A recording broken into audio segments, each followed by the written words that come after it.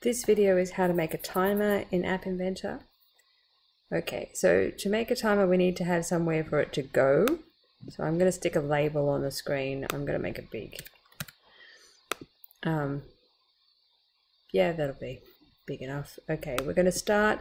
This works the same if we're trying to do it count down or a count up. We then need to have some way of tracking time. So to do that, we're going to need a clock. Clock is in the sensors section. Drag it onto the screen. It's non-visible, so it's going to pop down to this bottom section here.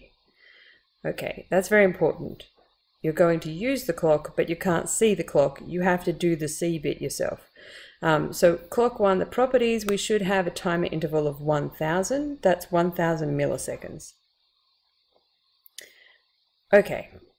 So then we go to, actually I'm going to add in a button that allows us to start it, because if we don't have a start button, then it's just going to run out from the moment the page, start timer, from the moment the page is opened. So now we can have something happen when the button gets clicked. So I'm going to go to blocks.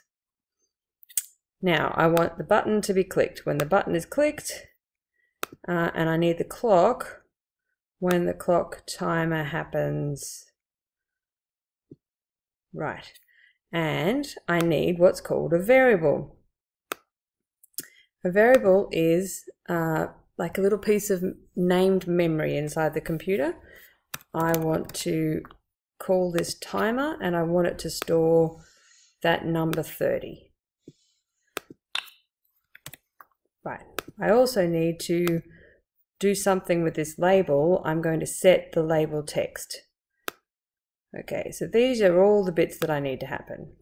So when the timer ticks away, I want the timer number to go down.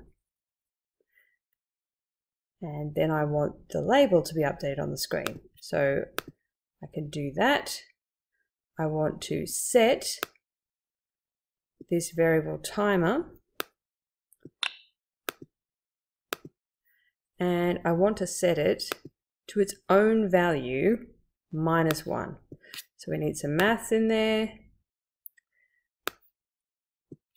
and we need a number.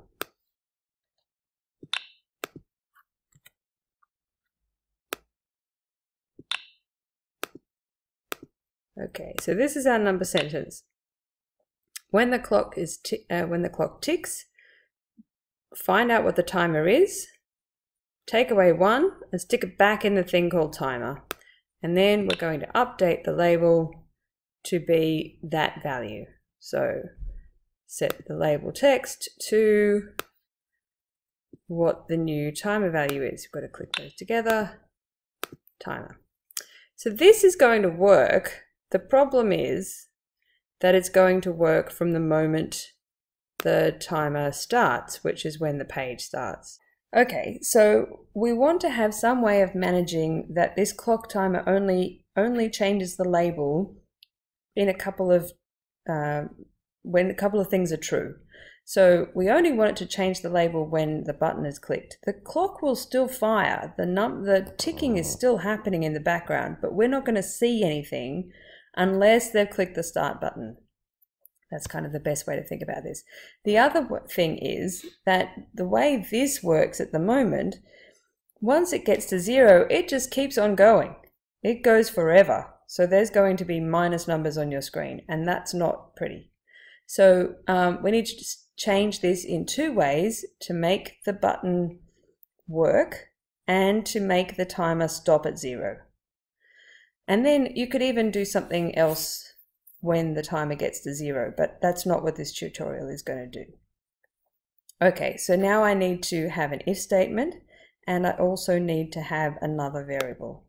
So I'm going to have another variable called start, and I'm going to set it to false to start with, and then I'm going to change it to true when the button is clicked. So set when the button is clicked, set start to true. And now we can set an if statement in here. So control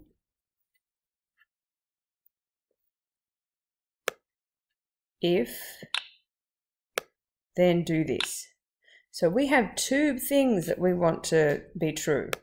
We want, so that's got an and. We want both the first thing and the second thing to be true. So the first thing is that the global start is true, because if it isn't true, they haven't clicked the button yet. So I'm going to do a check there.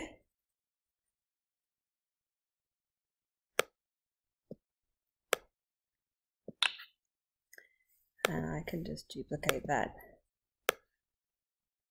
So if start is true, that's one of our true things.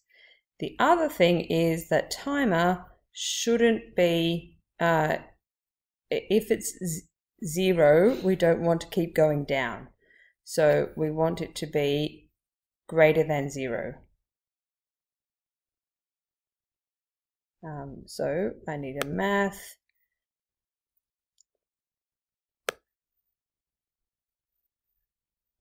Oh, oops, up the top.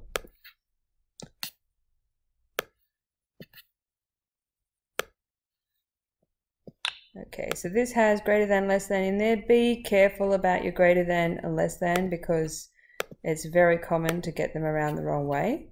So the crocodile chomps to the big thing.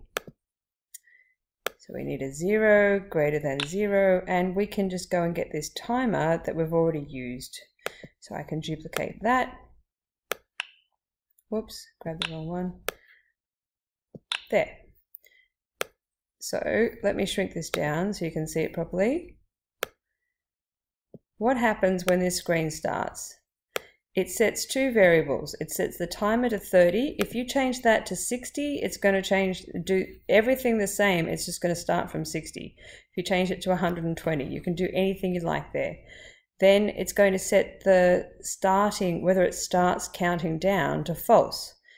When the button is clicked, it's going to set the start to be true, and every tick of the clock, if the start is true and the timer is still greater than 0, then it will take one away from the timer and update the label on the screen. And if we go back to the designer, that's this label here. That will change from 30 to whatever.